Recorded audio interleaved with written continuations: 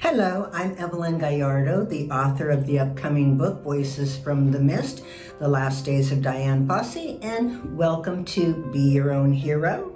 And today's episode is How I Met Dian Fossey. And it all started in 1984 with a huge disappointment. David and I had put in applications to work on the Orangutan Project in Borneo through Earthwatch, an organization that pairs volunteers with scientists around the world working on different disciplines. And I got a letter back and they said, we're keeping your application, but we're very sorry to let you know that this time there are no volunteer positions available. So don't you hate it when you hear something like that? To me, I heard no.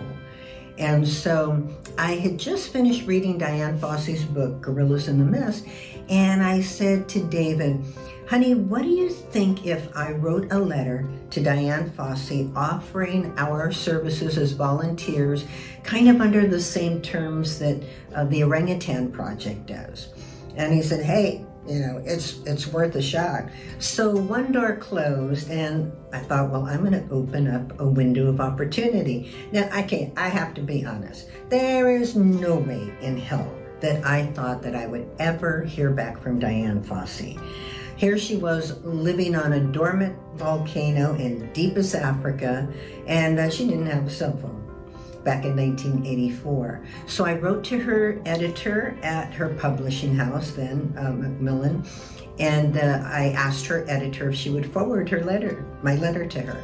And she did. A month later, I get a letter back from Dian Fossey inviting us to Karisoke.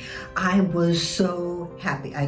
I've never been so happy in my entire life. I did a jazz hands dance all around the living room, and I ran out on the balcony at our second floor. We lived in Manhattan Beach, and David was out front playing volleyball in the sand. And I have the letter, and I'm kind of waving it like this and waving to him to come. And so he gives me the signal, you know, when I finish this game, I'll come up. So he walks through the front door, and I can't even wait to tell him. I said, Dian Fossey wrote and invited us to her research center in Karisoke. And David says, no way that's real. So I got the letter, I put it right in his face, and I said, look at the stamps. There are 4 of them that say Rwanda, and the other one has gorillas on it. And so David says, whoa, we're going to Rwanda to help mountain gorillas. Our first face-to-face came with Dian Fossey in June of 1985 when she invited us to a lecture that she was doing for the Leakey Foundation in the LA area. And we were invited as her guests. So we're sitting there watching her for the first time, hearing her speak in public, and she had the audience enthralled with all her stories about the gorillas. She did vocalizations and showed them fantastic slides, and it was a great lecture. So when she came off the podium and came and sat down with us, David was so excited. He said, Dian, I'm going to bring a home video camera with me to Rwanda to video the gorillas for you. And she said, home video camera, what's that? I've never heard of that, and neither has anyone in Rwanda. And he said, well, they're brand new. This is like one of the first ones. And the quality isn't, you know, great. Like, you're not gonna make a movie out of it, but you can show on your own TV what you've shot on your video camera. And so Dian was so excited. She said, oh, I would love to see my gorillas again. Because of my health issues, I'm not able to get out to them. So I am really excited about this. So then Dian proceeded to tell us certain things we need to bring, like leather gloves to protect against stinging nettles. We need a flashlight.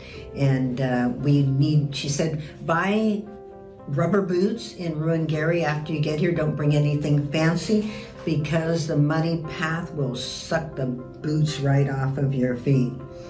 So it took us about a year to go there. And meanwhile, we were writing letters back and forth. She would tell us what was going on in camp with the gorillas, just kind of newsy, fun letters. And sometimes, are you wondering why we even wanted to do this. Sometimes people ask. And I am a survivor of CSA, childhood sexual abuse, and so was Dian Fossey. And it isn't unusual for us to have a burning desire to look for something bigger than ourselves, or to make a difference.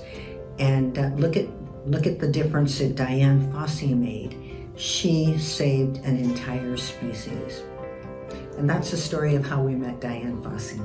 Thank you so much for joining me for this episode of Be Your Own Hero. Reclaim your power, rewrite your story, and revive your life. If you enjoyed this video, please share.